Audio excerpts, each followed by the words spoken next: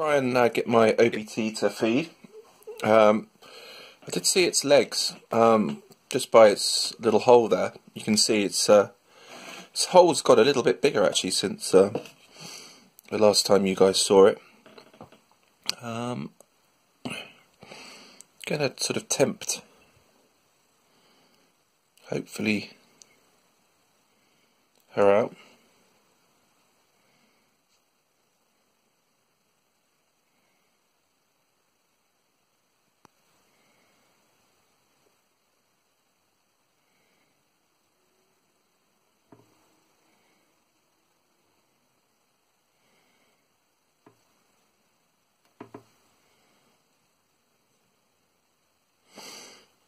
We're going to put in another cricket.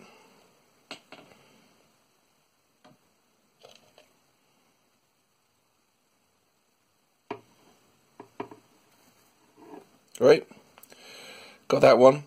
It's a shame didn't come out fully, but we'll leave that cricket in there, and I'll keep persevering to try and get this girl on film more. But as you can see, she's pretty happy in there. Made a nice little burrow. And might breed her in the summer. Not summer, New Year. But yeah, do I want loads of little bundles of joy, fluffy bundles, orange bundles of joy? But we'll see. Right, on to the next.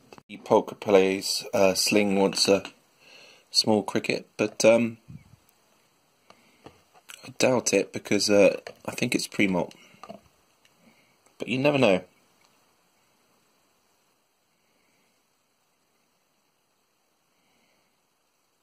Maybe not primo.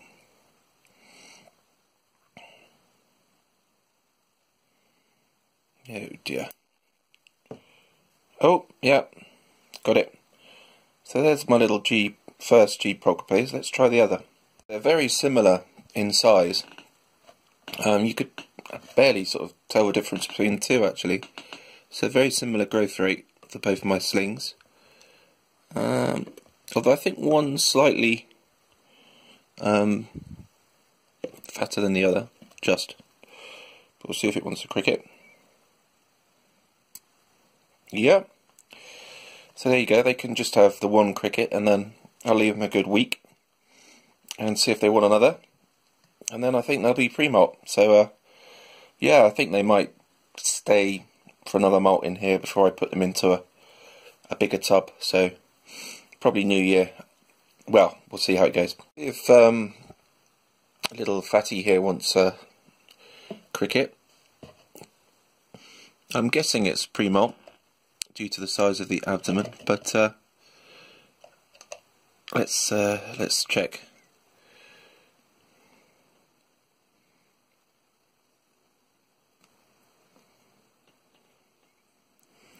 Gonna have to be quicker than that, Sweeply.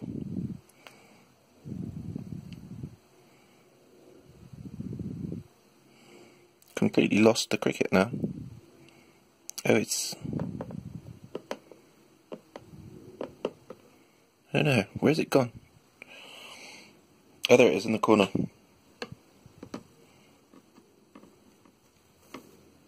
And, ooh. Juice. Yuck.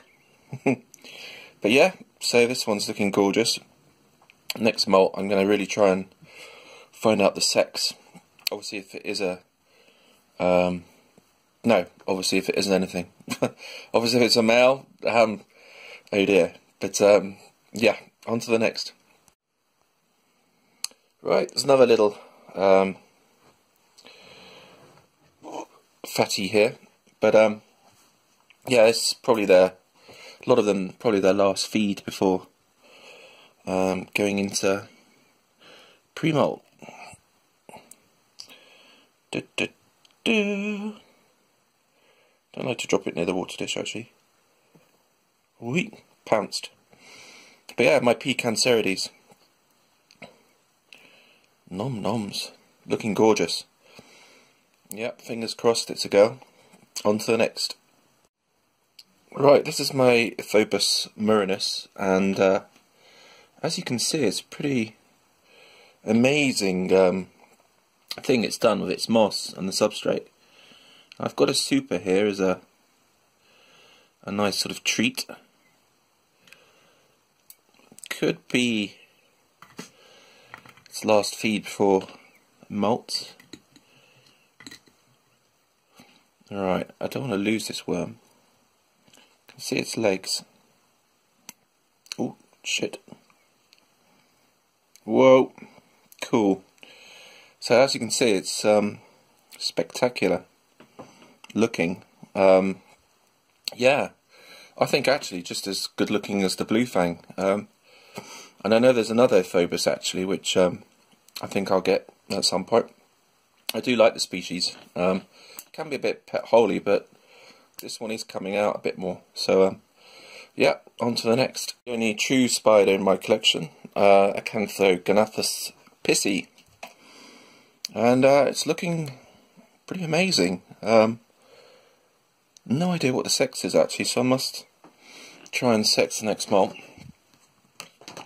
You probably guessed that by times I've said it in the vids that my sexing hasn't been a complete success, to say the least. I mean, I think I've probably sexed only a couple so far, but I get there in the end. So must try sort of to do it soon as I can, really. But I've still got a few which you know, they're smallish, so got a couple of molts to practice on coming up. Now this one should have a cricket.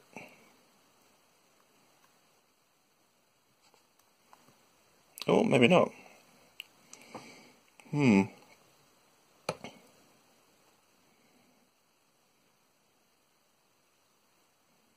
Or maybe.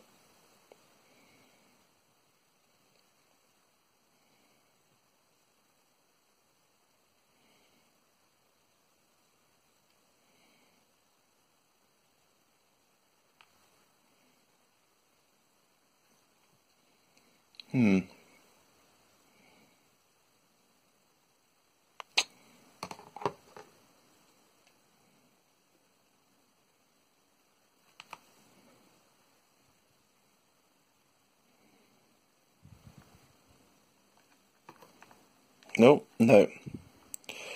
I might just leave this in as pre-killed, but it's looking quite leggy. Yeah, I'm gonna have to start looking to see if there's any information on regards to what size these get before they're either male or female. Gonna see if I can see some hooks now. So, but yeah, it's looking stunning. Sorry, I can't speak. On to the next. Just a quick video.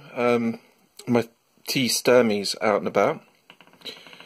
So yeah, just an update. Show you the size. Got a little sort of bald spot on the abdomen. I'm just going to replace the water. You can see wants it a bit moisture, a bit moister, I think. That's why she's been in the water dish and, you know, made that patch all wet. So add a bit more water and yeah, try to feed her in a week or so. But she's looking as though she could be in pre-molt. So yep. Thanks for watching. On to the next. Right, this is my king baboon, who hopefully should have a worm. There is already a worm in there, but as this tea is molted recently, I'm not too worried about the worm, but I will keep an eye out for it. But obviously I want to show you guys him eating, or her eating.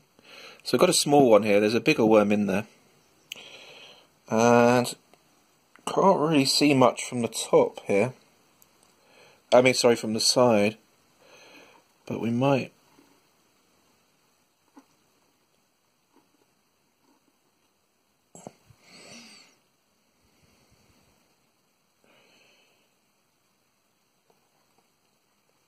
Yep.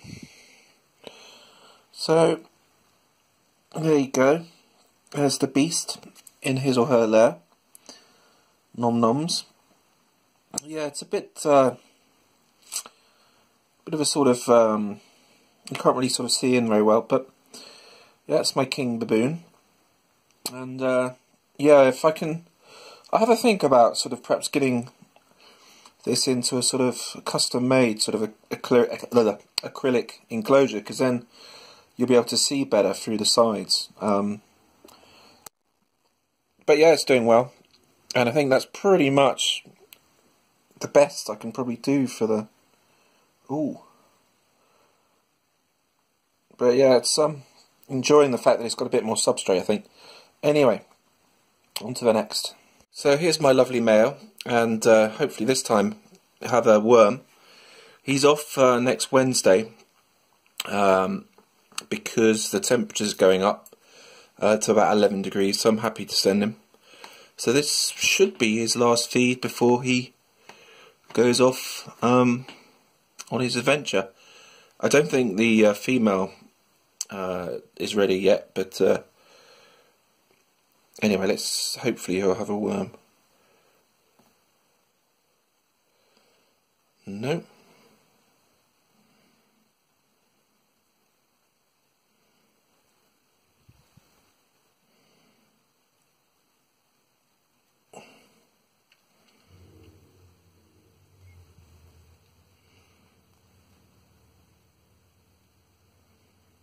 I think that's a no.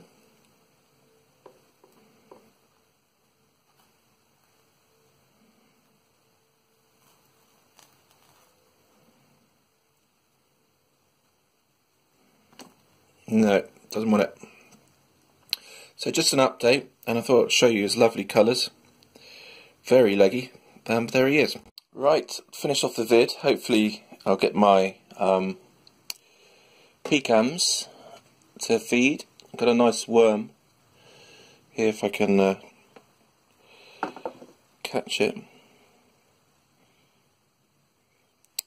Just going to move this over slightly. Oops. I'll catch this worm. It's not a very big worm, but